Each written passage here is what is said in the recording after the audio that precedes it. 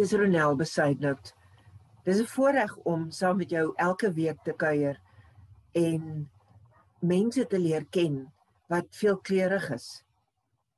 Vandag is 'n Sondag waar ek hierdie opname maak en ek praat met Doc Mabila, een van die veelkleurigste mense saam met wie ek gewerk het vir 'n paar jaar. Uiters intelligente man, medies studeer en toe besluit om dit te los. En vandag is hy betrokke by opheffing en jong ontwikkeling, tiener ontwikkeling. Hy's 'n manager van Youth Zone van Wits Universiteit. Dis te veel om op te noem wat hy alles doen.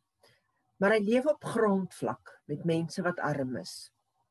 En ek het gedink dat dit 'n goeie ding is om met Doc Mabila te gesels, terwyl ons in hierdie land op die oomblik na soveel mense met soveel opinies moet luister, ook uit soveel verskillende kleure. Luister saam met my na Doc Mabila. This is a wonderful opportunity. I've got Doc Mabila next to me. Doc, I already gave an introduction about you, so now I want to say welcome. It's wonderful. Just tell me and the viewers where you are exactly at the moment. Morning, my friend, and thank you for this opportunity. It's always amazing to hear from you. Ronell, at the moment I'm in a place called Makuba Slough, in Zanin. It's a beautiful part of South Africa. It's green and a lot of rivers and a lot of farms around here, a lot of apples, a lot of citrus fruits. So it's also my hometown. So I'm just spending time with my grandmother for a day or two, and then she's over 100 years old, so she can't hear anymore, and but we must appreciate them while they're still going strong. So just to see her face and bring some present for her, and then before I hit the road again to Waterbeck, I'm on my way to Waterbeck for work. Okay. So Doc, now first you're talking about work. Just tell the people exactly what you do, because I can't understand that a guy that studied medicine does the work that you do, that you've chosen to do this work. What do you do for a living? Yeah, so I'm involved, my friend, I do a lot of community development work around South Africa. I'm also leading the anti-poaching unit in Mozambique, but not the anti-poaching with the combat unit. I don't shoot, but I create alternatives for the poor people. That's what I do all over the country, and I'm also a program manager for a project called Youth Zones, and we have 48 sites around South Africa, Mozambique, and Zimbabwe. And our target is the poor of if any township, or any village, or any squatter camp. I target the outcasts, the ones who are neglected, the ones who are ignored. So that's what keeps me busy. It got me to travel with my marriage because I'm always on the road. But yeah, we have over 60,000 beneficiaries and direct beneficiaries to work with, and a lot of soccer teams, netball teams, and art groups. That's what keeps me busy, but I'm also involved. I don't know if my friend, Beater Enders. Yeah. So I'm also a director there.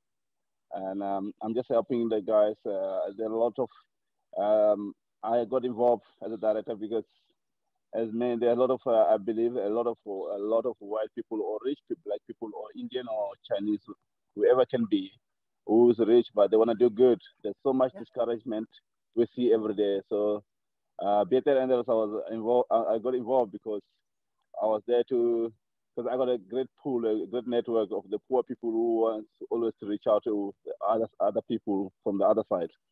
So, and I'm there to direct these Mlungus and the rich to do things in the right way. And there's so many who want to do good. And I'm just saying, I'm here. We've got a network. They want to be your friends. Over 60,000 real people on the ground, genuine friends.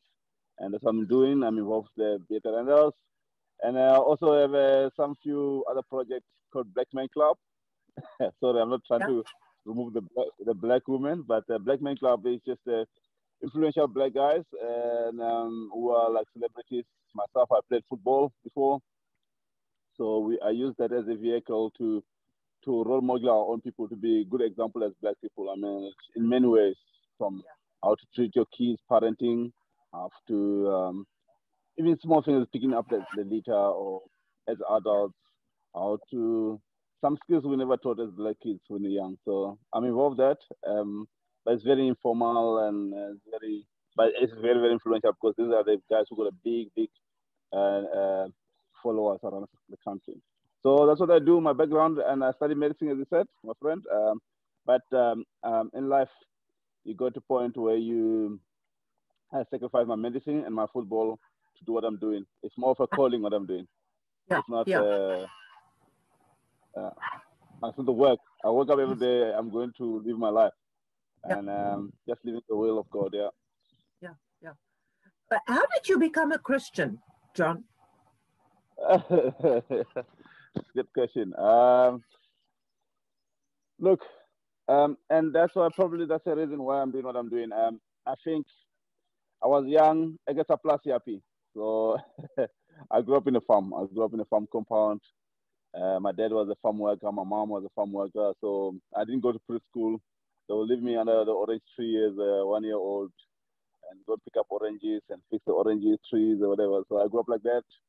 But there was one guy who was a missionary. He worked for a Dutch Reformed. His name is Aaron Musubi. He's still involved with Dutch Reformed. But he was going around the farms. And he went out, and I just started following him. I remember I started following him as a young child. I mean, I didn't have role models at home. So I had a heart. I didn't want to be like, I had a heart to follow God, because where I grew up and the farms, it was rough. I saw dead bodies as young. I picked up dead bodies. People stabbing each other over 50 rand or 50 cents. That's what I grew up with. My dad used to own taverns at the farm's compound. So I see people fighting, blood everywhere. And I said, I don't want to do this. But the calling was always there. I think the heart, the love. My heart was just after God's heart. So when I saw Aaron, and I wanted to be like him. And that's the reason why I stopped everything I'm doing today, is because I think I might be a lot of kids, if not one, as Aaron out there. Every day I give my life. I want to go out there and reach out. My work is not, it's a mission. It's outreach. It's basically, it's a cool outreach, because I play a lot of football and we do a lot of IT training and whatever, life skills, but it's still an outreach, my friends. So I go out there, I give my life. Not in a bragging way, but I gave my life for our own people, and I believe there can be more dogs. I don't know, there can be more of me. I don't want to be the only doctor. I don't want to be the only doctor. I don't want to be the only superstar for our national team. But that's the reason why I became a Christian. Was just try to be, not to be, I've seen violence and a lot of instability, bad parenting when I was young, and I just wanted to do the opposite, man. And so, and that's what inspired me. And so I'm trying to be someone's reason to be a good person, someone's reason to follow God somewhere, somehow. Wherever, I can't change the whole world, but wherever I am, You live your work. I try, my friend. That's, Doc, that's how I've experienced you for the past how many years that we know one another. You live your work. Your delight in what you do is also a delight in your life. That's how I can imagine that there's things that's really burning your heart with sorrow, with all the things that you see.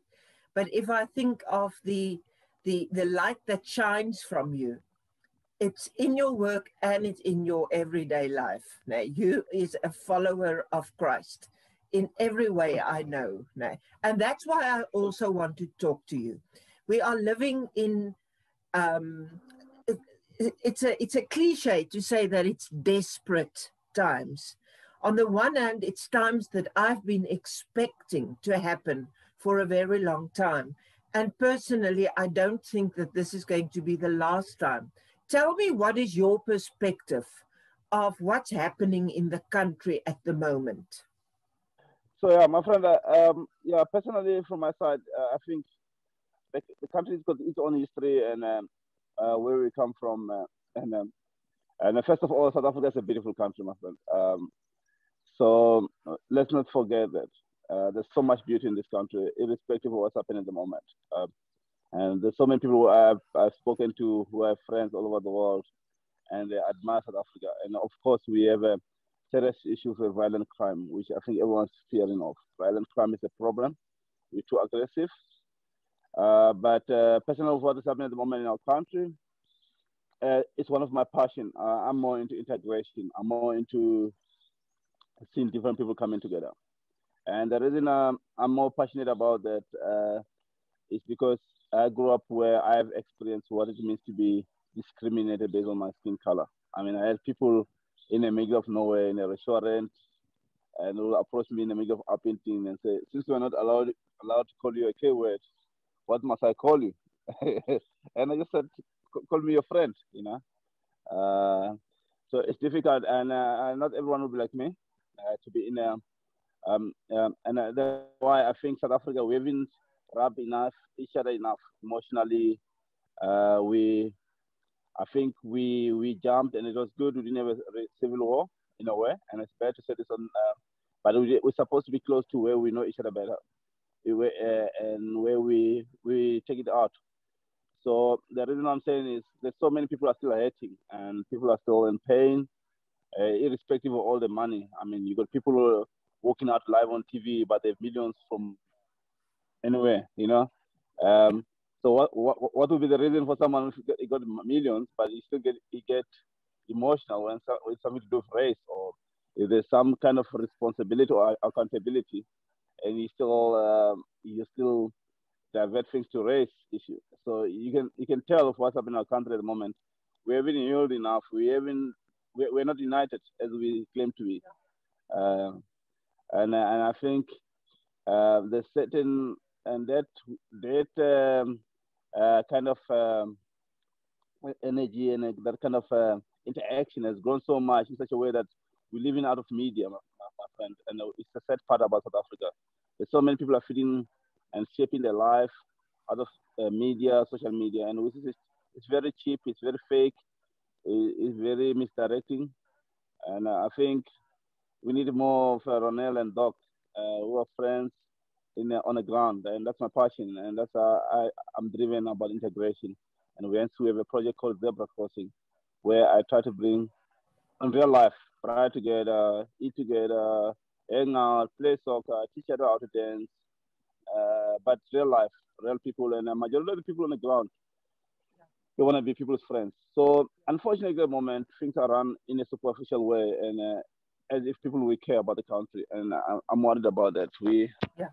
We're not putting the country first. There's so much ego. There's so much hating, and don't get me wrong. I mean, at the moment, things could have gone worse. Things can still go worse. I think once us as people come together and take power into our own hands in a good way, because I know there are a lot of good people in South Africa, black, white, Indian, Chinese, everything, who are rich. I've seen so many. And the problem is they don't get enough airtime to, it's only me and you, we start inciting each other and then we're going to be on media. But when stuff like this or what you're doing in the Cape, no one wants to share that. No one wants to share the good news. Yeah, you are reminding me two things.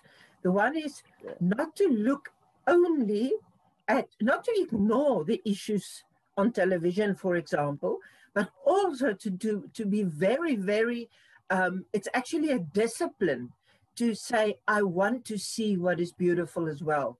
Because ugly things may happen at the moment, but that's not the only things that's happening. That's the one thing. And the second thing is to start making friendships on the ground with people living differently like you, like me. If I think of a white woman, the first person that she's got contact with is the lady working in her house. Start really making a friendship. If you can start there, to learn the person's story, then things will change. No? And it's vice versa. May I also ask you, I want to talk about hope. What is hope? If people cannot eat, people cannot have hope. So you work with people that haven't got food. How do you talk about hope? Yeah, hope we can come in different ways, my friend. It depends on people, you know. So hope is a better, good feeling or better feeling about tomorrow. Looking forward to live tomorrow, right? So I work in the school camps, I work in the villages and all these poor areas. You're talking about people where you even if you to go around and give them a pamphlet and says, don't spread HIV, use protection. They don't think about that because they got nothing for tomorrow. They don't care about that. And what they got for the day, they will do whatever, they'll do it. You got people who, when you go to the taverns, they have like 20 bottles on a table. That's where I'm working. And if that's what I have for the day, I'm going to enjoy that because I don't know what tomorrow's going to be for me. I got no sense of tomorrow. Talking about people. So that's for me, that's when your hope is sleeping, when your hope is gone. So I try about always through our work, and what we do is we make sure that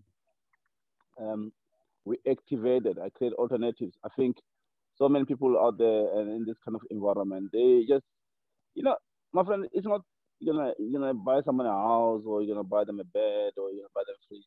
Small things, man. You can bring hope to someone. Friendship, we think it's small, but even saying hello to someone, hi, how are you? Especially, um, what do you call it?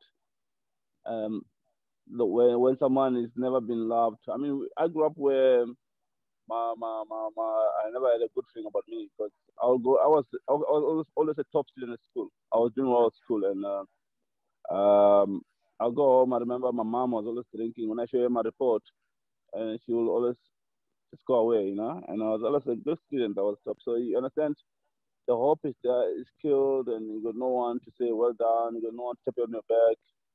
So there's many ways. You don't have to go and give millions of rents um, to make someone hopeful, but small things can change the bigger world, and it can mean the world to someone. So that's for me is hope. And other things is access to opportunities. There's stuff, man. People can access the people can access. Yeah. So and that's what they need. I'm working with a lot of um, poor black people, and they excel. As more opportunity they get, they excel. They do very great. I mean, I got girls who are running spas, I got girls who are running farms, I got girls who are running laundry mats, I got guys who are running big gymnasium in the middle of the sport camp. And there is a lot of pride, there is a beauty in the middle of darkness. And so I'm saying, hope for me is also when South Africans, me and you, or some people out there, and we start coming up together and we unite and we don't cycle for the wrong doing what's happening. That's for me, it's hope also. Because we know that everyone's happening and we make sure that we come together and we do something about it. Yeah. So that's for me, it's also hope. You know, Yeah. when people come together, ordinary South Africans, instead of sitting down, do nothing, and we come together, clean up the mess or whatever it can be. So that's hope. Yeah. Give hope, bring hope. It's a choice. We can do it. No? Doc, what I want to know from you is, as a passionate follower of Jesus, faith is important for you. What will your message be for the country at the moment? For any person, your message from God, from the Bible? Yeah, look, Christianity is supposed to be the salt of the world. We're supposed to be the light. We're supposed to be the reason people have hope. We're supposed to be the reason where people love each other. They believe there's love. We're supposed to be the reason that people can come together. And for me, the best thing is, and where we're struggling is, we as Christians, we need to start living. Faith will never be justified by believing only, but it will be justified if we live what we believe, what we say when we say we love. So my message is, let's keep living, let's keep loving. There's so many anger, there's so many resentment around the world, simply because people get rejected, people get judged. We lay sentences of them, but I think don't get me wrong. It's very important to correct someone because simply because of accountability. But we need to start loving the ones who are not part of us, so-called not part of us. We need to start loving the people who believe what we don't believe. We need to start staying calm. We need to start. We need to start loving. And I think it's simple. Love can come in a form of respect and a form of kindness and caring. Depends how you describe it, but I think we need to start respecting, be kind to each other, and we care for each other. So that's for me as simple as that. My friend, there's nothing else better than saying Jesus has done it for us. He has opened the way for us, and He's the only fact and He's the only truth. For me, personally, and so it's very simple. Just love Him, love God, and love people. That's it. That's exactly what Jesus answered when that rich man asked him, what should I do? And Jesus said, it's so simple. Love. Love God. Love yourself. Love. You are right. Doc, I want to thank you for accepting to talk to me this morning, knowing that you are there with your granny that is getting older, and that you made time, and that even with all the interruptions of people wanting your attention, that you still can talk to me. So I appreciate this on a Sunday. Yeah, thanks, my friend. I think thanks for spreading the light. You always did, and we miss you in Joburg.